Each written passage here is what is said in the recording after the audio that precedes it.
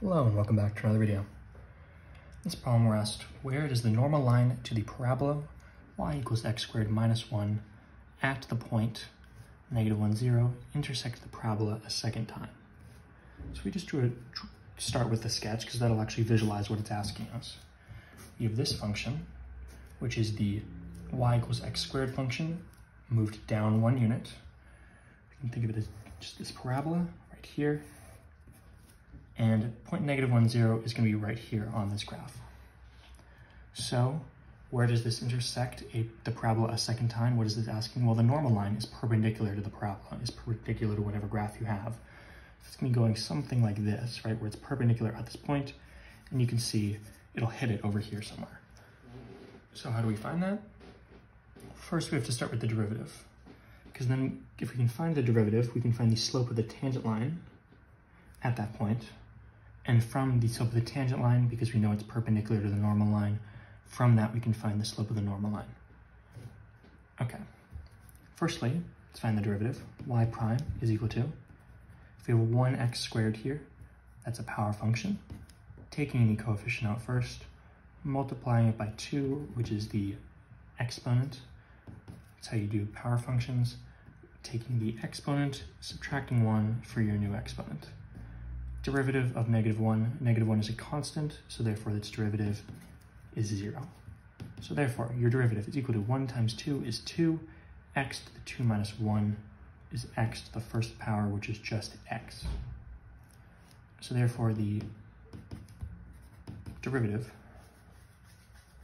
is y prime is equal to 2x. Now, we're not just looking for the general derivative, we're looking for the derivative at this point.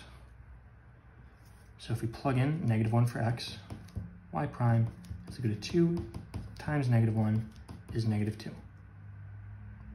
That means the slope of the tangent line is -2. Since the tangent line and the normal line are perpendicular to each other, that means their slopes are opposite reciprocals. That means -2 times the slope of the normal line, different m from this one, is equal to -1. They're negative reciprocals because they multiply to get -1.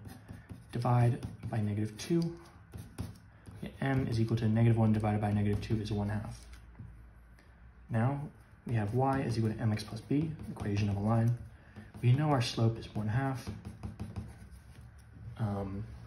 Now we know that the point -1, 0 is on this line. So therefore, if we plug 0 in for y and -1 for x, we can solve for b. So 0 equals 1/2 times -1 plus b. 0 is equal to, making sure you can still see that, -1/2 plus b. Bringing that up here and just rewriting it so we still have space. Adding 1/2 to both sides. To isolate b, we get 0 plus 1/2 is 1/2, which is going to be our value of b. That means the tangent line is going to be y is equal to 1/2 x plus b, which is 1/2. So we know that this line intersects at -1, 0. We also know it intersects a second time. To do that, we have to set these equations equal to each other, and then we can find the point of intersections. So we have y is equal to x squared minus 1. If I just write that right here, sticking that in, and y is equal to 1/2 x plus 1/2. Therefore, since these are both equal to y, they're equal to each other. Getting everything over to one side so we can solve the quadratic. Subtract by 1/2 x, subtract by 1/2, do the same on both sides.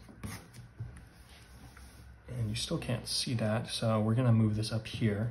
We get x squared minus 1/2 x minus 1 minus 1/2 is minus 3/2, and that is equal to 0.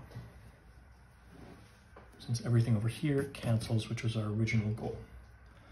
Multiplying everything by 2 to get rid of those fractions, we get 2x squared minus 1x minus 3 is equal to 0. Now this is something that we can factor out, equal to 0. We have a multiple of -3. One of them is going to have to be multiplied by 2, and we're going to have them sum to -1. not look like we're gonna have that option immediately looking at it. Because if we had, right off the bat, if we had -3 plus 1, then this would be positive x. So if we flip these, this is going to turn out to be minus 2x. Or sorry, no, I had it right the first time. There we go. Just doing this on the fly, so it's a little bit difficult. So we have 2x minus 3 times x plus 1, and that's going to be our fraction function. So 2x minus 3 equals 0, or x plus 1 equals 0. We know for this one, subtracting x is equal to -1. We already knew that was going to be the point. For this one, solving for x, 2x is equal to 3, dividing by 2. X is equal to 3/2, or 1.5. Now we have to find the y value because we have to find the analogous point. So y is equal to x squared minus 1, so 1.5 squared minus 1. Y is equal to 1.5 squared is 2.25 minus 1. Y is equal to 1.25. So at this point, which is going to be our final answer, the x is 1.5 and the y is 1.25. And that is going to be the point where the normal line to the parabola at the point -1, 0 intersects the parabola a second time. As always, thank you for liking and subscribing, and I'll see you in the next video.